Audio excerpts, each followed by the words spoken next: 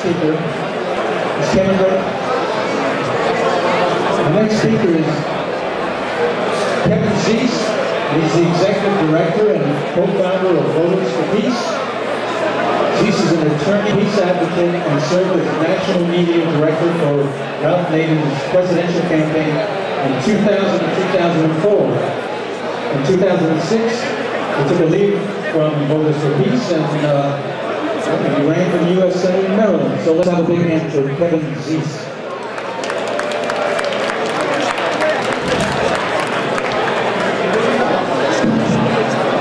How y'all doing?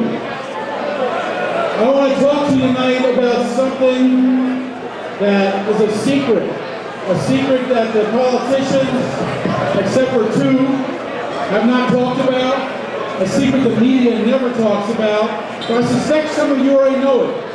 The only politicians to talk about are Ron Paul and Dennis Kucinich. The secret is the United States is the biggest empire in world history. This is a secret we don't talk about. We've been an empire for 100 years. We have more than 1,100 military bases around the world. Compare that to the United Kingdom and Rome, who had 35 and 37 bases at their peak. We have 1,100. We are the largest empire in world history. We're more than 100 years old, and no one talks about it. The reason they don't talk about it is because if they did, people would want it to end. The empire is undermining the rule of law, it's undermining democracy, it's undermining our economy, and it's undermining our national security. There's nothing good about it unless you are a transnational corporation, the Pentagon, or part of the military-industrial complex. They're the only ones from this empire. We all suffer from it. We all suffer from it because they send jobs overseas in order to keep our client states happy. That's what empires do. They get cheap labor for the transnational corporations, cheap resources, and they screw us at home. They screw us at home because they got to keep their world domination. It's time for us to end U.S. empire. It's time to put an end to U.S. empire. I'm with an organization called Come Home America. Come Home America is an organization that brings together people from across the political spectrum. Right, left, libertarian, liberal, progressive, conservative, they're all part of Come Home America because any American who knows about U.S. militarism and U.S. empire knows it's wrong. And the only way we're going to defeat it is if we come together and say, no more empire. No more empire. No more empire. We've had enough.